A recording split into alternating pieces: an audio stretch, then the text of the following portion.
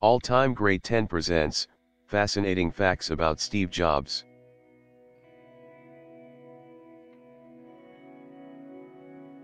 He believed a company's sole purpose was to build products. He said, "The company is one of the most amazing inventions of humans, this abstract construct that's incredibly powerful. Even so, for me, it's about the products. It's about working together with really fun, smart, creative people and making wonderful things. It's not about the money."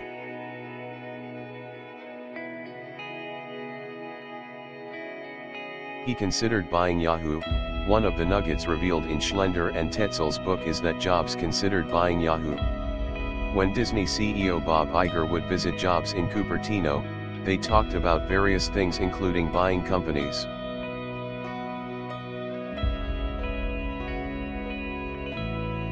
One of his first jobs was in an apple orchard. Between the time when Jobs dropped out of college and started working at Atari, he worked for an apple orchard that doubled as a commune in Oregon.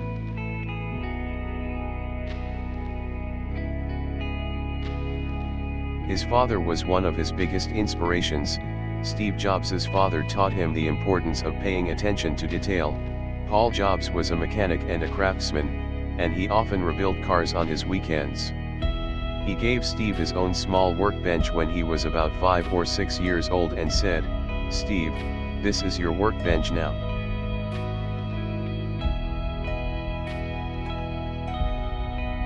He thought most people felt he didn't know how to run a business. "When my life is over, people will give me credit for all the creative stuff," Jobs said while working at Next, "but no one will know I actually know how to run a business."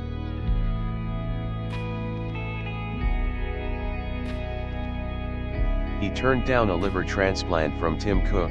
Current Apple CEO Tim Cook was so close to Jobs that he offered him a portion of his liver when Jobs was sick. Jobs didn't even entertain the thought. Here's what he told the authors: "He cut me off at the legs, almost before the words were out of my mouth. No," he said. "I'll never let you do that. I'll never do that."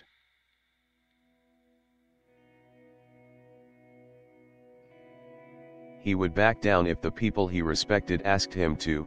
Jobs was a great visionary, but he also had a temper at times. He wasn't the easiest person to work for. But if the engineers he respected on the Mac team told him to back off, he would. For example, if Jobs chewed out an engineer for not doing the work he expected, the team would say, "Hey, come on, there aren't that many people we can hire that are near as good as that guy. Go back and apologize," and Jobs would go apologize.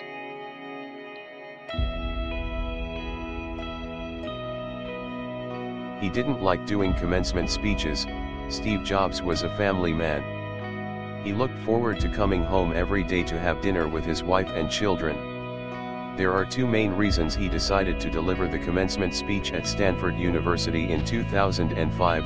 It wasn't very far from his home, so he didn't have to travel and be away from his family. And he respected Stanford for its rich history of producing tech influencers.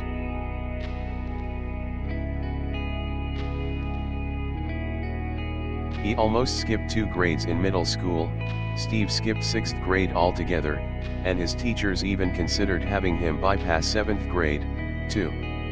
After that, his parents decided that it was time for him to attend a better, more challenging school. They moved to an area of Los Altos that had one of the best school districts in California.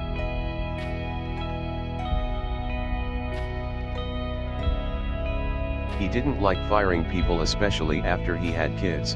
After Steve Jobs had children, he found it much more difficult to fire people. Here's what he said: "When I look at people when this happens, I also think of them as being 5 years old, kind of like I look at my kids. And I think that could be me coming home to tell my wife and kids that I just got laid off.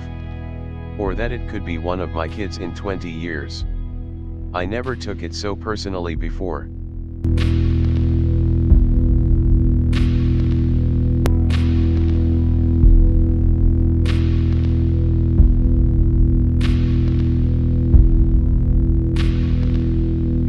Thanks guys for watching. Hit the like button and subscribe for more. Peace.